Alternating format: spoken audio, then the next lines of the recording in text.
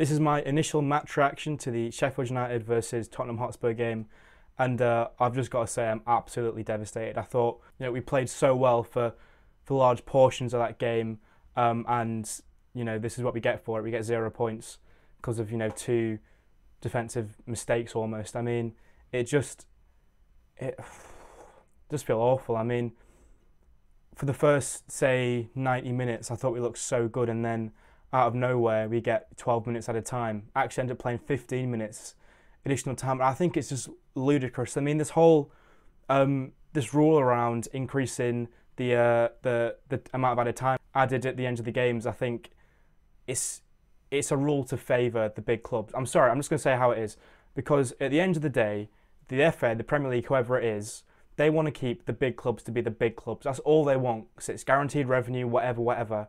Right, 12 minutes at a time, who's that going to benefit? Sheffield United, the team with a small squad where all their quality is on the pitch, or the team like Tottenham Hotspur, who can go and make in a £1 billion stadium and have a squad which is probably worth £600 million, spending all this money. They make like what, 4 subs, and the value of the subs is probably about £200 million, way more than what we spent, on our entire squad. They're making a few subs.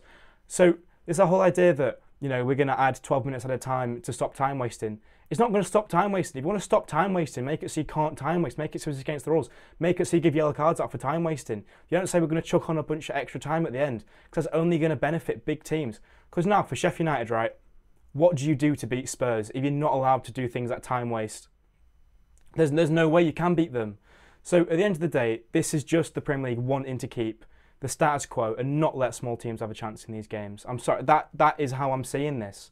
I mean, you can even argue that they put it in to stop Newcastle time wasting, because they see Newcastle trying to break into the big six. Oh no, their main tactic, or not main tactic, but one of their main tools in their toolbox of time wasting. Oh no, can't do that anymore.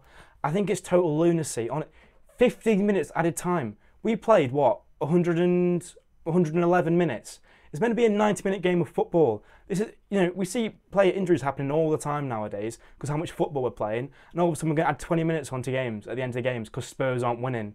It's embarrassing. This reminds me of what happened last year with Newcastle versus Liverpool at Anfield, when Newcastle, similarly, they're defensively really good and they hit on the break. They go 1-0 up, and then all of a sudden, no, we can't allow that. Just give them, 10 minutes at a time, but they can just play till they've won the game. No, lads, honestly, no, you just go and play. We'll give you as much added time as you possibly want until you win the game, because that's what we should do, because this isn't a real sport. This is just sports entertainment, We don't have to be fair. We can just rig it for the big teams. It's a lunacy, total lunacy, right? And whoever's in charge of the FA needs to have a real look at themselves, because whoever's deciding these things, you're killing football. That's what this is. All it is. That's what I'm seeing this as. That being said, you can argue that the referee was really lenient to us today.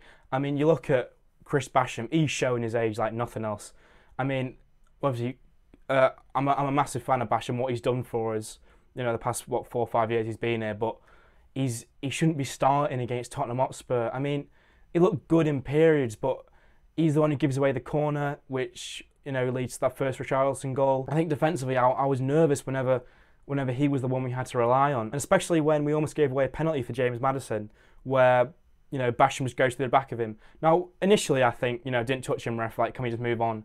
You watch it again on one of the angles they show. It's a clear penalty. We were very lucky, and then even like Wes probably should have got sent off for what he did, where he handles the ball outside the area. Right, he did that last year against Burnley, got a straight red, so he's very lucky not to get sent off there. And then again, time wasting. He was doing a lot of time wasting. He was even taking it a bit far. Look, I love a bit of time wasting. I love a bit of the dark arts. I'm all for it. But he was being a bit mental with it, and I was surprised he wasn't sent off. He didn't get a second yellow for time wasting. And speaking of players who got second yellows, you got to talk about Ollie McBurney at this point. The issue I have with this is that that's never a red card. He shouted at the referee. It's a passionate game. Do you know what I mean? Just referees, their job's worth. It's pathetic. It's a passionate game. Let people be passionate and have opinions on things. Honestly, it's mental, absolutely mental.